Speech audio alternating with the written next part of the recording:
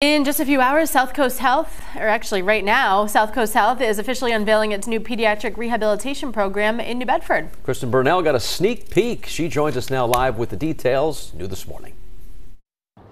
This brand new pediatric facility will serve over 4,000 patients year-round and will officially open its doors next Monday after today's ribbon-cutting ceremony. Yesterday, 12 News got an exclusive look into the pediatric facility in New Bedford. It will serve patients from newborns up to young adults up to 22 years old throughout southeastern Massachusetts and southern Rhode Island. The center will be staffed with 34 professional therapists from a variety of disciplines, including physical therapy, occupational therapy, and speech and language pathologists to deliver services to families 6 days a week.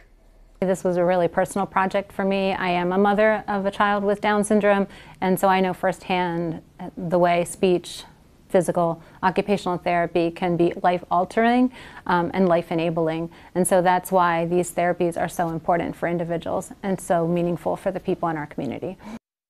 A ribbon-cutting ceremony will begin in just a few minutes. Meanwhile, once again, those services will be open to patients starting on Monday. Reporting in New Bedford, Kristen Burnell, 12 News. Our local coverage continues now in New Bedford. This morning, Southcoast Health is officially unveiling its new pediatric rehabilitation program. Kristen Burnell got a sneak peek and joins us now with the details that are new this morning. This brand new pediatric facility will serve over 4,000 patients year-round and will officially open its doors next Monday after today's ribbon-cutting ceremony. Yesterday, 12 News got an exclusive look into the pediatric facility in New Bedford. It will serve patients from newborns up to young adults up to 22 years old throughout southeastern Massachusetts and southern Rhode Island. The center will be staffed with 34 professional therapists from a variety of disciplines, including physical therapy, occupational therapy, and speech and language pathologists to deliver services to families 6 days a week.